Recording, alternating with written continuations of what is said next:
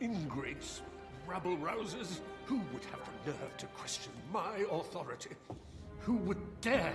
Who...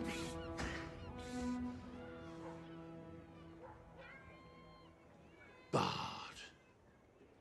You mark my words, that troublemaking bargeman is behind all this. No one else would have the... Bollocks, sire.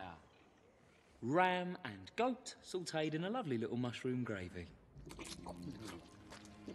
In an ideal world, sire, we'd arrest him. But Bard has the favour of the people. They see him as a leader. Someone they can truly admire.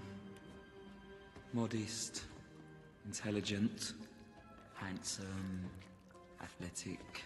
Yes, he's clearly modelling himself on me. That's no crime. I wonder if some ancient law might exist that forbids bargemen from asking questions. Hmm? You think such a venerable statute might exist? Almost certainly, sire.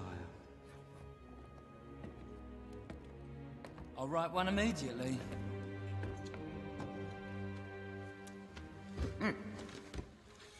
You picked the wrong man to tangle with, Master Bard.